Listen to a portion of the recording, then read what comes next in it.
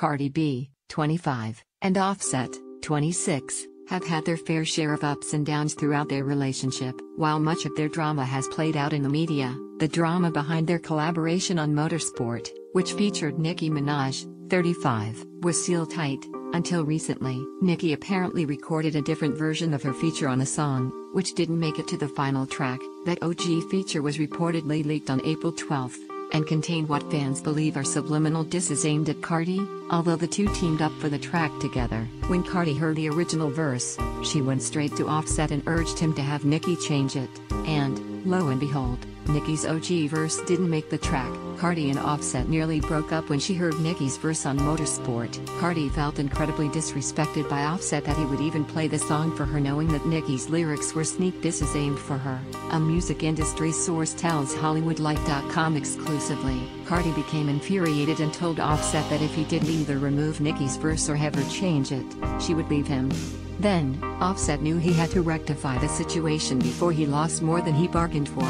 That conversation prompted Offset to go to his team with an ultimatum that Nicki redo her verse or he and Cardi are done. The insider reveals, Offset really cares for Cardi, and seeing her react that way was eye-opening for him because he saw how it hurt her. Nobody deserves to be dissed on a record that they're being featured on. The drama surrounding the development of Motorsport sparked when Nicki gave her most candid interview yet on April 12. While dropping 2 new tracks on Beats One, she revealed that she was painted as a liar when she tried to explain how Motorsport came about, after its release. Why? When the song was released, rumors swirled that there was drama between Cardi and Nicki because they both filmed the music video on different days. However, Nicki later said it was because of a scheduling conflict.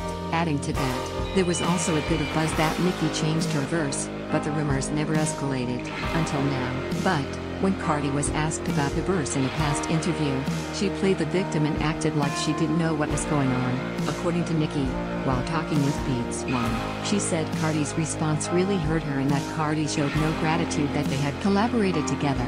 Nicki said she reached out to Quavo, 25, to clear the air and address the rumors, to which he replied that he wasn't going to do it unless someone asked him directly in an interview.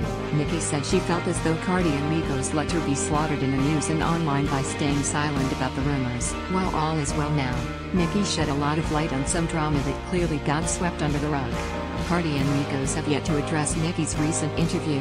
Nonetheless, Nicki's still talking. On the same day of her interview, she later tweeted, "How can you say someone changed their verse and forget to say Quavo told me to remove my singing part, which I loved, and Atlantic told me to remove your name from my verse for your request.